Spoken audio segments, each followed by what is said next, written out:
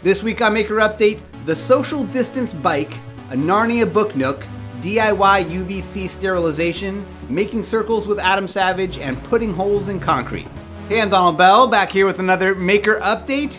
I hope you're doing as well as you can. I know for me, there's some good days and some not as great days, but I'm glad the internet is here to entertain us, and so I'm doing my part to bring you some of the coolest projects I found on the internet, starting with my pick for the project of the week.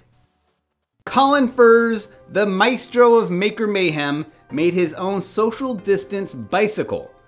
He calls it the Highcycle, and aside from the wheels and the steering fork in the front, is mostly a custom welded design. By extending the height of the bicycle upwards the recommended 2 meters of distance, Colin can now confidently breeze down the street to the delight and safety of his neighbors, though a helmet and a face mask wouldn't be the worst idea.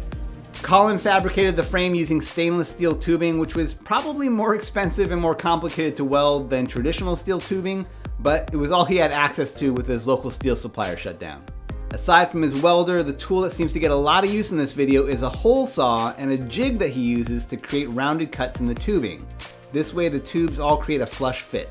It's a great project, and it seemed to be a big hit with Colin's neighbors. More projects. On Tested, Jen Schachter shows off this laser cut book nook project she made that decorates your bookshelf with a miniature diorama. We've covered a few of these on the show recently, but Jen really takes things up a notch. Not only did she make this incredible Lion Witch in the Wardrobe inspired design and shared the plans on her Etsy store, but she also made this basic design template that you can adapt as a platform for your particular creation. By using her design, you immediately solve two problems. First, she's figured out an easy way to add a switch and battery power, along with a terminal block for distributing power out to all the little LEDs that you might work into your design. Second, she's worked out a system of interlocking pieces and registration tabs so that you can crack open your design to work on it, but easily fit it all back together when you're done. If you've been thinking about taking on a book nook project, this looks like the best place to start. You can watch her and Norm build out the project step by step. From her Etsy store, you can get any of the design files and instructions to laser cut your own, or purchase a kit with everything pre-cut and shipped out to you. On MakeZine.com, Deeplocal, the same design studio that brought you the Spotify soap pump from episode 168, shows off how you can create your own UVC sterilization cabinet for just $50. The project uses a plastic storage bin lined with foil tape. A 6-watt fluorescent work light is zip tied to the lid and powered by an extension cord that runs through a hole in the top.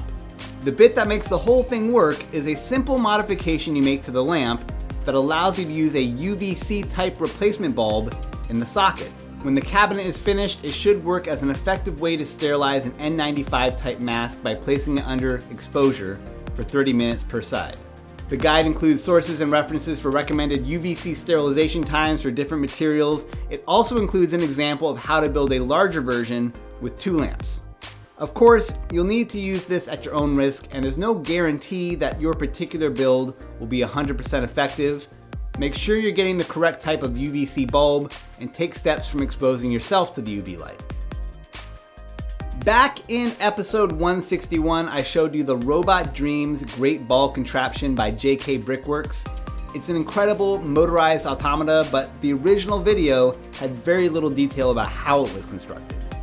But this past week, designer Jason Aleman spends 5 minutes going through how he created this design.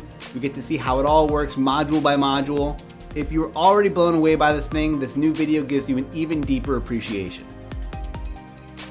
Now for some tools and tips. Adam Savage shows off some of his favorite tools for drawing circles. A compass, stencils, even an adjustable circle guide, all pretty predictable tools, but the zinger at the end is a set of nested cookie cutter rings. They're cheap, compact, and strong enough to actually imprint themselves on some material. It's a great tip. On Instructables, Kushagra K7 shows how to hack a laptop touchpad to control the movement of a stepper motor. He's using an Arduino to read the touchpad's movement as digital input, and then sending that back out to a stepper motor board to trigger it to drive forward or backwards. I'm not sure what project this is right for, but it's a neat hack that might be useful for you. On the Cool Tools channel, I've got an interview with BattleBot's robot builder, Jen Herchenroeder, talking about 2 sets of inexpensive welding tip cleaners. They're a great way to extend the life of your welding tip, and also it's just a handy poker to have around the shop.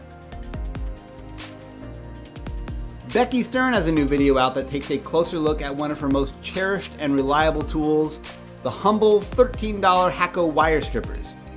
I share Becky's love for these. I have a lot of fancy automatic wire stripper options hanging around, but 9 times out of 10 when I'm just goofing around, these are exactly what I reach for when I want to cut or strip wire, or even use the little plier grip at the end to twist or pull something. C. Jane Drill has a new video up covering the basics of drilling into concrete, what types of drill to use, what kind of bit, how to mark and start your hole, and how to prevent yourself from drilling too far. Having recently added some bolts to my own foundation, I can absolutely confirm the night and day difference between using a typical drill on concrete and using a rotary hammer.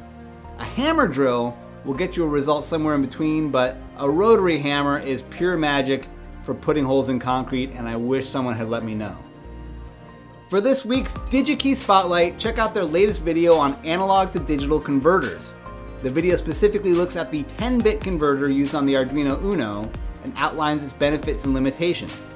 It then goes on to explain what to look for in a standalone ADC if your needs go beyond what the Arduino can provide.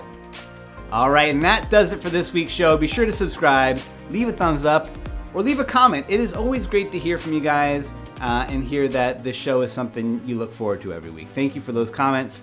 You can also get on the Maker Update email list. A huge thanks to my patrons on Patreon and to Digi-Key Electronics for making this show possible. Thanks for watching, and I'll see you next week.